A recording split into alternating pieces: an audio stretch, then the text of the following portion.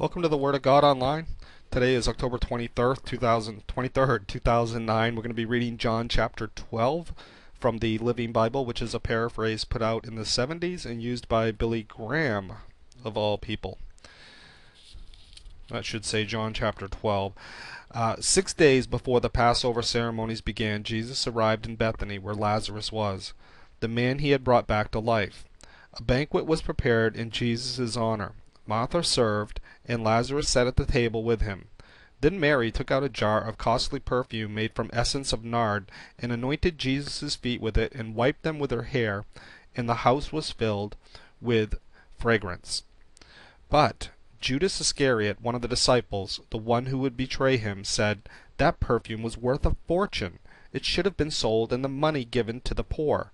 Not that he really cared for the poor, but he was in charge of the disciples' funds and often dipped into them for his own use. Jesus replied, "Let her alone. She did it in preparation for my burial. You can always help the poor, but I won't be with you very long." When the ordinary people of Jerusalem heard of the arrival, they flocked to see him, and also to see Lazarus, the man who had come back to life again. Then the chief priests declared to kill Lazarus too, for it was because of him that many of the Jewish leaders had deserted and believed in Jesus as their Messiah. The next day, the news that Jesus was on the way to Jerusalem swept through the city, and a huge crowd of Passover visitors took palm branches and went down the road to meet him, shouting, "The Savior! God bless the King of Israel! Hail to the God's ambassador!" Jesus rode along on a young donkey, fulfilling the prophecy that said, "Don't be afraid of your king, people of Israel, for he will come to you meekly, sitting on a donkey's colt."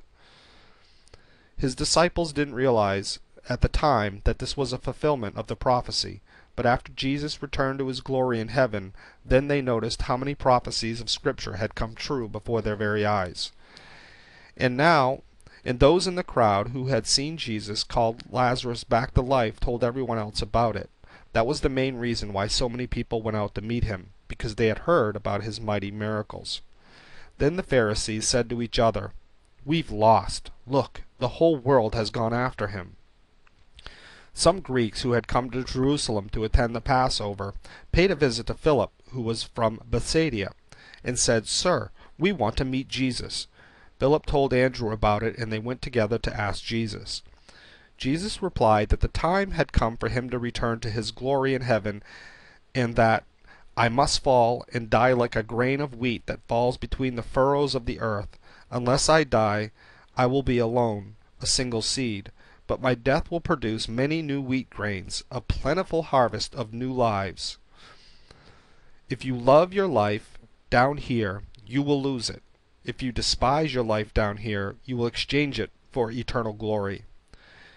If these Greeks want to be my disciples, tell them to come and follow me, for my servants must be where I am, and if they follow me, the Father will honor them.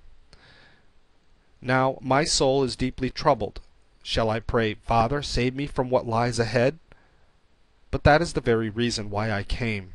Father, bring glory and honor to your name."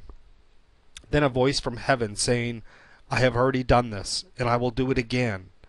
When the crowd heard the voice, some of them thought it was thunder, while others declared an angel had spoken to him.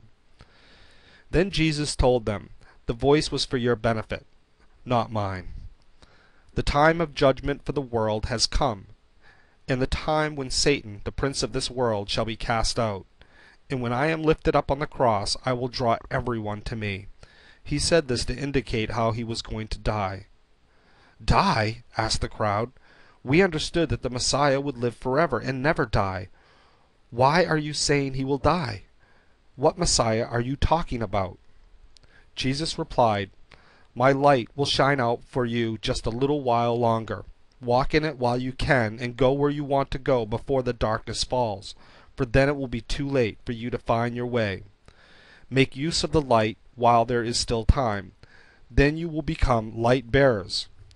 After saying these things, Jesus went away and was hidden from them. But despite all the miracles he had done, most of the people would not believe he was the Messiah. This is exactly what Isaiah the prophet had predicted. Lord, who will believe us? Who will accept God's mighty miracles as proof?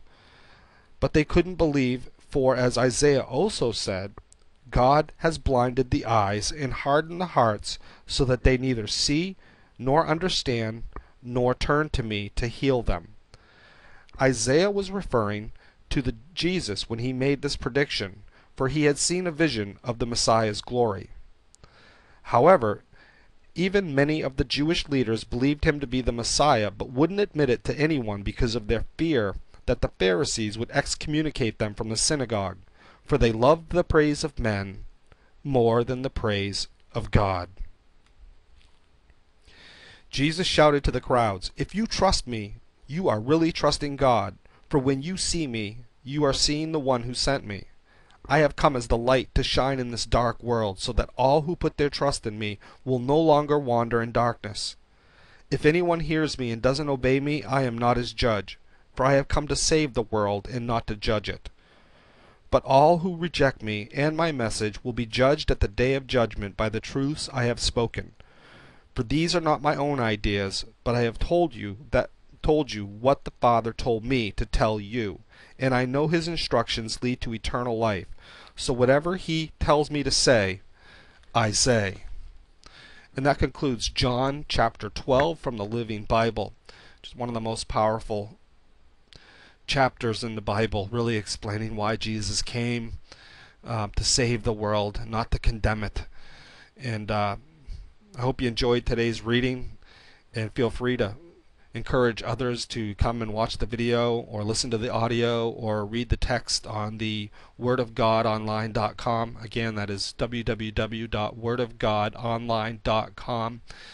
And give God praise today. Give him thanks for whatever he is doing in your life, regardless if you see it or not. Give thanks for the most littlest things, and praise God. Praise God for who he is, and that he gave us Jesus as a way and a bridge to him. And we'll just wrap it up on that note.